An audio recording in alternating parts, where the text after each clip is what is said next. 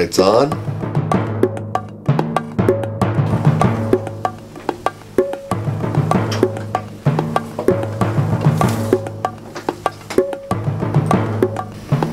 It's time to start Curb Cuts.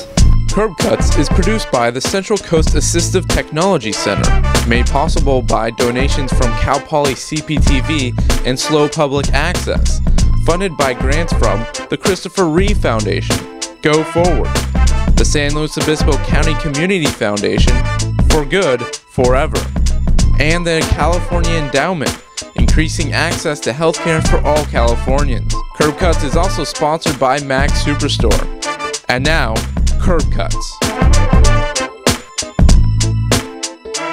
Hello, and welcome to another episode of Curb Cuts. I'm John Lee, and he's Paul Mortola. We're both of the Central Coast Assistive Technology Center, and we're here actually at CCATC at our demonstration center and loan library, and we're going to talk to you a little bit today about assistive technology for people with low vision. And this type of technology includes a wide variety of devices, and we're going to show and tell you a little bit about CCTVs or video magnifiers, screen magnifiers that you can use on your computer, some of the built-in features in Windows for low vision, as well as adapted phones and other enlarged and talking devices that are out there. We're excited to show you three individuals who have low vision and use assistive technology from our center here at Central Coast Assistive Technology Center. We hope you enjoy these three stories. We're here with Brianna Faust at Allen Hancock College, and she's going to be telling us a little bit about the assistive technology she uses in the classroom to assist her with her schoolwork. Well, my name is Brianna Faust. I've been going to Allen Hancock for about 2 years now. Right now I'm taking classes to get an office assistant certificate. I've been visually impaired, legally blind my entire life. I have what's called optic nerve hypoplasia, and I have no vision in my lower fields, and I can't read small print or see things clearly at a distance. One of the most useful things that I have used as far as assistive technology goes is a CCTV, which is short for closed circuit television. I've been using a CCTV since I've been in 7th grade, and it's been wonderful to see them evolve in their technology. The one I used took 2 people to carry it. The one I use now, I can just throw it over my shoulder and go, which is wonderful. I also use ZoomText, which is a program that's installed on the computer. It enlarges the font of everything on the computer so that I can see it more clearly. It also has a voice on it that I use when I'm reading really long Word documents or things that would take me some time that would get my eyes tired. One of the things that I really like about this CCTV is it's extremely easy to set up. I can do it in about 4 steps. Take it out and unfold it, plug the cord into the CCTV, plug it into the wall, plug the camera in, it's ready to go. The camera can swivel down. I can point it down at my book to read what I need to get out of the lesson. Then I can point it up at the overhead and see what the teacher's doing. And then I can look at my computer, and with my ZoomText, I can follow along and do what I need to do in order to complete the assignment. I use the ZoomText at home on our home computer, which is very nice. I definitely use ZoomText for Excel and things like that, especially for like seeing numbers or if I have to do a lot of reading. If I wrote a 5-page report for a class and I need to go through it and make sure it reads nicely, I can just tell ZoomText to read the whole document and save my eyes a lot of trouble. Same with, emails or viewing web pages on the internet. It makes it really easy to zoom in, zoom out. I can change contrasts if I want to. I can change the size. It's a wonderful program. The CCTV that I received was referred to me through CCATC, and it was purchased through the Department of Rehabilitation, which I'm very grateful for. They've also purchased some other adaptive things for me. When I read something, I have to be about an inch to an inch and a half away from it. My right eye is better than my left eye, so my head is at an angle when I look at it, which throws my neck out of balance. I usually am bent over. It takes me longer to do anything. I couldn't dream of following along in a classroom because I have no idea what's going on the board, the overhead, anything like that. With the CCTV and ZoomText, I can sit back, I can relax. If my eyes are tired, I can increase the magnification. I'm like 10 times faster at reading and anything like that I need to do. I know what's going on around me. It's a lot quicker and a lot easier. If I hadn't had this, I probably wouldn't be taking college classes right now. I highly recommend these devices for anyone with a vision impairment because, you know, being legally blind, it's wonderful to go out and be able to achieve your goals, to work towards getting a good job and living a fulfilling life instead of having to just sit at home and think life has nothing for me. You know, life does have something for me and I can achieve my goals, and if I need help, I can ask for it. So one of the advantages of CCTVs for people with low vision is that you can really increase the magnification to a level that is vastly greater than you would with a regular optical magnifier. And we're talking about going up to as much as 52x with some of these machines. And you're able to see at that size on a much larger surface area, display area, and that makes it much more conducive to activities like reading. So what we've got here are a lot of the different types of desktop CCTVs, from the CRT, the traditional CRT style, to the newer flat panel LCD, which are much lighter and more compact and easier to move around. The advantage of the LCD flat panel model is that they're coming on an arm that is adjustable, so you can really get the screen height just where you need it and even tilt it to accommodate for any kind of overhead lighting so you're not getting too much glare on the screen. Don't have to deal with the flicker that you get with the CRT models, and some people find them just a lot easier to read. With the CCTV, the desktop style here, you've got a camera underneath the monitor, and then what you're viewing, whether it's a newspaper or a book, a photograph, you've got on an XY table which you can move all around. It helps you to track what you're reading on the screen. So you can adjust the magnification of what you're viewing, in this case with a dial on the XY table that you can turn counterclockwise to decrease, clockwise to increase. In the middle of the dial, and on a lot of these, there's a button that allows you to change the color contrast. So now we're looking at a high contrast black and white, which really makes the text a lot bolder. And some people, especially folks with macular degeneration, may prefer the reverse contrast, the white text on a black background. Here's another of the flat panel LCD models, and in this case the difference being that the controls are right beneath the monitor, and you've got the XY table which can move around and can lock in place. In this case you can turn the dial right underneath the monitor up and down to change the magnification, and again there's a way to adjust the color contrast. This is another CCTV. This is the one that you saw Brianna Faust using, a very portable model. The camera is off to the side in this case.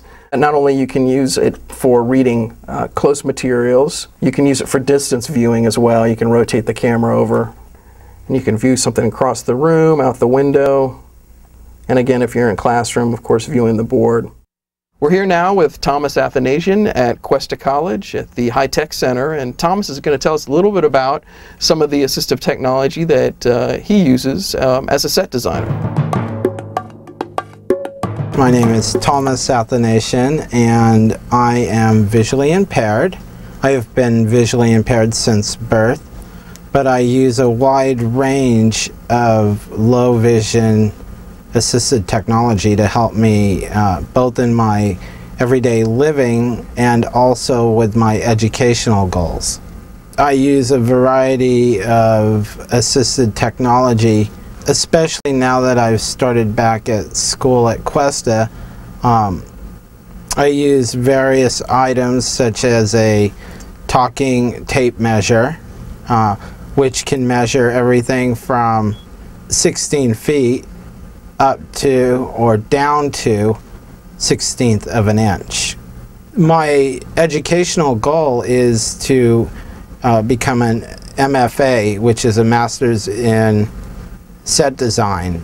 in theater. And I use various programs. One of the programs that I use is ZoomText Extra in conjunction with AutoCAD, which is an architectural program which allows me to design sets for mainstream theater.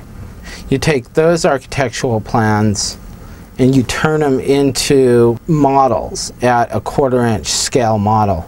And that's very challenging to cut pieces and parts, but using the talking tape measure, it allows me to measure out, 1/16 of an inch. Lily is being trained as a service dog, and she's about 4 years old. She comes out with me to the theater on a daily basis, and she, for the most part, is really good about leading me back and forth to the bus. She checks on me to make sure that I'm okay, because the theater can be a dangerous place to work anyway. Every day there's a new obstacle, ladders in the way, or pieces of the set, and so forth. And the first thing I do is Lily and I walk through the whole place, and whatever there's an obstacle, she watches and tells us what to do. Curb Cuts will be right back, right after these important messages. What? Please speak up. What are you saying? Do you have difficulty hearing on the telephone or any other problem using the phone? Use one of these specialized phones free from the state of California. Hello? Amazing phones which flash incoming calls and turn up the volume so you can hear. Phones with big buttons, easy to see and use. Phones that display conversation as text, allow hands-free calling, that remember numbers and more. These phones help anyone who has difficulty hearing, seeing, moving, remembering, or speaking.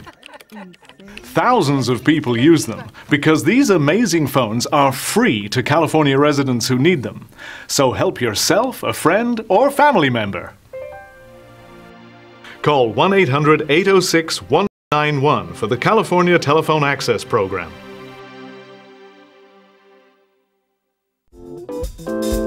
And now, Curb Cuts. As part of our lending library, we also have portable video magnifiers, which are a lot like what John showed you, but in a much smaller version. There's a lot of different varieties of them, but as you can see, their screens are much smaller, and these are used for reading smaller pieces of information, perhaps a price tag at a store, or just a piece of mail that's very brief, but it essentially allows you to use it like a handheld magnifier that has the same versatility as the larger ones, just with a smaller screen. These units are kind of replacing a basic stand magnifier that allows us to magnify text for reading small bits of information. We have a moderate selection of the handheld magnifiers. Really, we refer individuals to the Braille Institute and their bus, who have a very nice selection of different kinds of handheld magnifiers. We focus more on the higher end of technology, maybe the more like the video magnifiers that we've showed, and John has showed the CCTVs. Also, as part of our demonstration center, in addition to some of the magnification kinds of technology that we also have some reading technology. This is a scanner that's a reading machine that essentially reads any document that we place in the window. For example, this document has been scanned in our reading machine, and by simply playing the play button, United Way of San Luis Obispo County cordially invites you to attend our fundraising event at where? 876 Marsh Street, San Luis Obispo Wood. And that machine allows someone who really might not have the vision to use a CCTV, might benefit from a reading machine where any document, newspaper article, mail, anything can be placed on this screen, scanned, and then read back to them. Much similar to this device, the Braille Institute also offers a Talking Books program. That's a free program that they offer that many county residents take advantage of, that provides them with a reader and with current tapes that they can play and listen to the books, which is an excellent service. And if you're interested in that, you can contact Braille at 682-6222. Also at our demonstration center, we have a lot of large button and talking types of technology, some of the lower end kind of technology, but really functional for individuals on a day-to-day basis. Examples are, we have talking calculators that talk as you push the numbers. We have talking scale, so that as you weigh yourself, the scale will tell you how much you weigh. We also have many different kinds of large button TV remotes for individuals that need a little bit of help when they're using their TV remotes. We also have several medical devices that are adapted for individuals with difficulty in seeing traditional screens for these kinds of devices. This particular unit is called an autocode, and it's a blood glucose measuring unit, and you simply place the strip into the machine, and it automatically starts up. The room temperature is 74 degrees Fahrenheit. Please apply blood into the strip. So now the device is waiting for me to test my blood. Once I put the blood on here, it will read my blood sugar level, and we'll store it so that I can retrieve it as needed, or if I want to bring it to my physician and kind of show a track record of what's been going on, this machine will do that. This is a very low cost kind of device, and we really like having these kinds of devices around so that you can come in and take a look at them. We also have some glasses that are for assistance in watching television and kind of intricate work like sewing or any kind of fabrique. All of these glasses are adjustable for different vision levels so that they can be adjusted to your independent need. We're here today at the Central Coast Assistive Technology Center, Demonstration Center, Lending Library, and I'm here today with Dorothy Erinakes. And Dorothy is currently using one of our CCTVs, our closed-circuit televisions, for use at home as part of the Lending Library. So we've asked her to come today and talk a little bit about what she's using the CCTV for. I'm Dorothy Erinakes, a retired teacher. I've been retired for 20 years and have been leading a very active life. I have many interests. About 4 months ago, I had an episode of low vision, and it has perseverated so that I needed help. When I had my disability, then I was completely lost. I couldn't find any means of helping me until I read an article in the paper about the Braille Institute, and I called them, and Kitty Crockett called me, and she said yes, she could help me. And so she recommended that I come get in touch with Paul, and he came to my house and demonstrated how I could use this instrument, which is it just saved my life because I was so inhibited by losing part of my vision. My everyday activities I can do because I can keep current with what's going on. I use it to read my mail. I use it to keep active and up on current events. And not only that, now, when I write, I cannot see what I write. And so, by using this instrument, I can put my checkbook underneath, and then I can watch myself write my check and make sure that I put in the correct amount and that the writing is online and legible. Some of the other things that I use my video magnifier for are, when I test my blood sugar, then the instrument, the numbers on the instrument are quite small.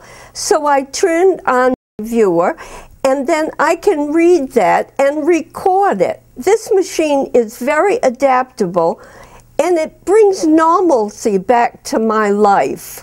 I'm going to talk to you a little bit about some of the ways in which you can adapt your computer so that you can accommodate for your low vision. And I want to start by telling you a little bit about the ways that you can use the built-in accessibility settings in Windows to do that. One of the ways that you can adjust your settings in Windows is to go into the accessibility wizard in Programs, Accessories, and then Accessibility. And in Windows XP, this accessibility wizard lets you go through and it'll ask you questions about the text size that you can read. You can set it up so that you can use the built-in Microsoft magnifier with large titles and menus. It'll change the font size, change the scroll bar size to as big as you need, go with large or extra large icons. And you can even change some of the contrast settings. You can also adjust the pointer size, making it much bigger. And you can adjust the width of the cursor so it's a little easier to spot. You can also go into some of the Office programs such as Microsoft Word, Excel, even Internet Explorer, as well as Firefox, and adjust the magnification in there. So in Word, for example, there's a zoom setting where you can really bring it up as big as you need. And browsers like Firefox allow you to really adjust the magnification on the fly. So I can use a keyboard shortcut to increase the magnification using Control+, and it's going to increase the size of the web page right there to as big as I need it. You can also go into your control panel, into the display settings, and you can lower the screen resolution, customize the font size, the icon size, to whatever level you like. And by lowering the screen resolution, it naturally makes items on the screen a lot bigger. Now, if changing the built-in settings in Windows still doesn't do it, there are third-party programs called screen magnifiers that you can install on your computer that will really make items much bigger, and that can also even read to you what's on the screen. And one of those screen magnifiers is called ZoomText.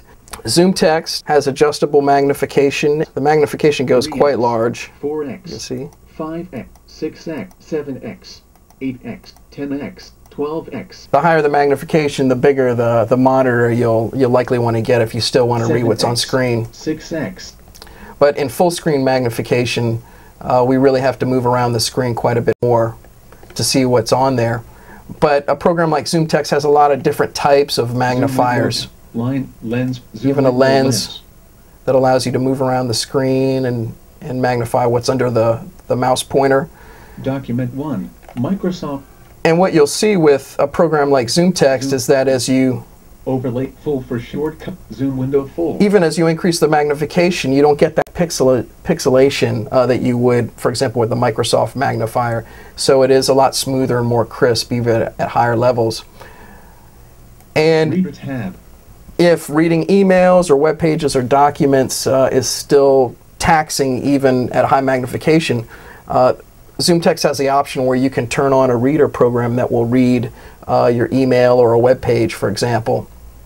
So if we want to read this document, we can use the ZoomText app reader to read it out loud to us, and it will highlight the words as it goes along. App reader A, Advances in technology have opened new opportunities for people who are blind and partially sighted to be fully independent at work, in school, and at home. On the market today are optical scanners that read print, closed-circuit television systems that magnify print or pictures, and an array of devices and software that work with standard personal computers. Much like John was showing you on a Windows-based computer, the Macintosh computer also has some built-in features that assist individuals who have low vision. Currently, the docking system on this station is on the left-hand side, but we can position it anywhere we want. I'm going to put it on the bottom. And also with that docking station, I'm going to change the size of the icons so that they're as large as possible. And you'll see them pop up down at the bottom as I do. And once we do that, and need to select any of our pop-ups on the docking station, they become nice and large. We're going to go into the system preferences. And in the system preferences, we're going to go to Universal Access. And the Universal Access has features that allow individuals with disabilities to modify their computer so that it better fits their needs. As you can see on the Universal Access panel, there are 4 areas: seeing, hearing, keyboard, and mouse features that you can alter to better make the computer function as you need it. The first one is voiceover, and much like John showed you, this is simply by turning this on allows the computer to speak to you. And then the next feature that I want to show you is called the zoom feature. And the zoom feature is just what John was showing with ZoomText and some of those Windows XP settings as well. That's a feature that allows you to magnify as large as you need the text on the screen. Another option that you have with the Macintosh is to alter the display. We currently have it set on black and white. We can change that to white on black, much as you've seen before. We can change the contrast level of these with sliders depending on what programs we're using and how much contrast we're going to need. All of these features can also be done with shortcuts. They don't need to be done on the display panel. It just depends whatever system you're more comfortable with. We hope you enjoyed today's episode on assistive technology for low vision. And we want to remind you that if you're interested in checking out these devices, you can give us a call at 549-7420 and make an appointment to come into our demonstration center and give these a test drive. For more information on the technology you saw in today's episode, you can visit our website, www.ccatc.org, and click on Curb Cuts, where you'll also be able to view today's episode with audio description. We'd also like to invite you to come and see the World of Assistive Technology that's going to be at a local show here in San Luis Obispo on May the 31st from 10 a.m. to 3 p.m. at the Veterans Hall on Grand Avenue in San Luis Obispo. So if you'd like to learn more about assistive technology and services for folks with disabilities and just general information, please come on by. We hope you enjoyed today's episode, and we'll see you next time on Curb Cuts.